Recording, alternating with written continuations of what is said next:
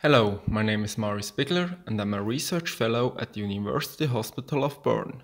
Today I present to you our results about functional assessment of myocardial ischemia by intracoronary ECG. In patients with chronic coronary syndrome, PCI targets hemodynamically relevant stenotic lesions. In other words, those thought to cause ischemia. That is, coronary lesions inducing flow restrictions beyond the compensatory autoregulation of the myocardial microcirculation. This key feature of coronary resistance, and thus myocardial perfusion, normally allows a 4 to 5-fold blood flow increase, also called coronary flow reserve. In patients with coronary lesions, compensatory vasodilatation preserves adequate perfusion at the expense of decreased flow reserve. Accordingly, in situations with higher oxygen demand, for example during physical exercise, the limited vasodilatory reserve causes ischemia.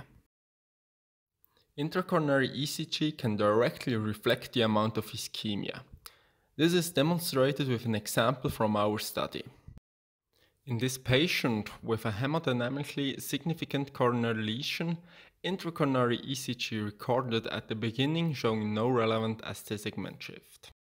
With progressive pharmacologic stress, regional ischemia extended across the myocardial wall until transmural ischemia caused a remarkable ST segment shift. Transmural ischemia, however, resolved quickly after termination of stress. We included 100 patients with stable coronary artery disease.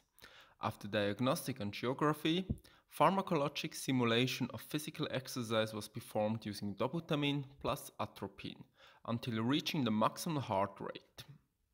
There, intracoronary ECG ST segment shift was measured and compared with functional pressure gradients using the independent structural parameter of person diameter coronary narrowing as the reference for structural stenosis relevance.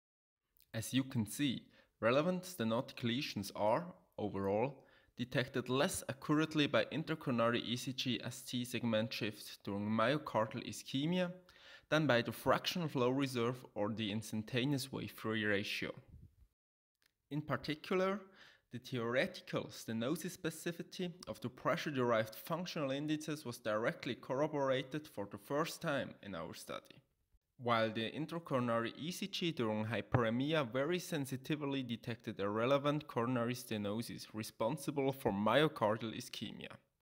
To conclude, hyperemic intracoronary ECG ST segment shift detects structurally relevant coronary stenotic lesions with high sensitivity, while there are identified highly specific by FFR and IFR.